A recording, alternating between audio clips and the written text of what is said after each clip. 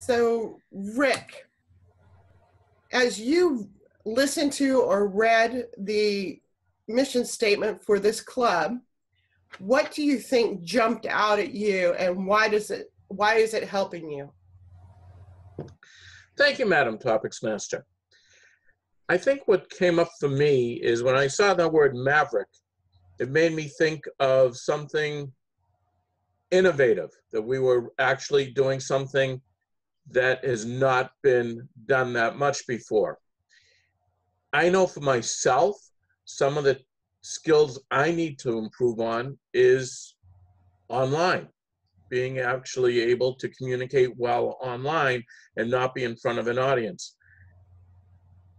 When I am in front of an audience, I have extremely good vocal variety, I have good body movement, but sitting here doing something online and doing something different, to me, is a huge change from what I'm used to.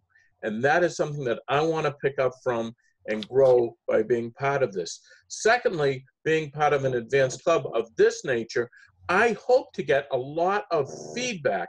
To me, positive feedback is gifts, things I can improve on. Not just, oh, you did a great job, but things I can improve on to be able to do a better job. So being an advanced Maverick Club, to me, is an important part of the journey that I am here to take with everyone else that's here. So far, I'm enjoying this little experience I've had, and I really hope to get to meet each and every one of you so that we can continue that journey and all of us grow together. Madam Topics Master.